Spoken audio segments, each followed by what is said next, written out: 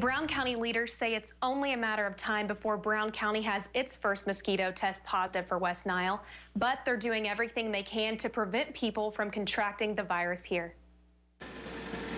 City leaders in Brownwood are not taking the West Nile situation lightly. With the areas around us, it's very scary.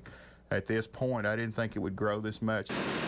Sanitation Inspector Paul Coughlin has been placing mosquito-killing briquettes in standing water around Brownwood since May. We're out till midnight looking at waterways, ditches, anything that might have water in it. If they're in the larva stage, we can use these briquettes, but if they're already flying, it's too late. Emergency Preparedness Coordinator Jody Armstrong says it takes simple precautions to prevent the West Nile virus, called the 4 Ds. Stay indoors if you can, anytime from dusk to dawn. Spray yourself. If you're outside, wear long sleeves. Armstrong also says drain any standing water in yards. One statistic for Texas alone, Armstrong says, is hard to swallow. We've got 84 new cases that have just been turned in since Monday's report.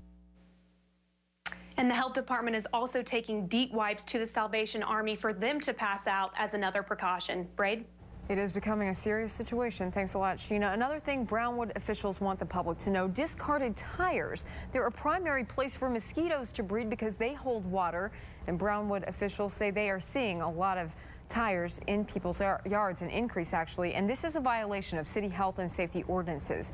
To properly dispose of tires, you can call the City of Brownwood Recycling Center. And if you need some information on that, we've got it on our website, ktxs.com.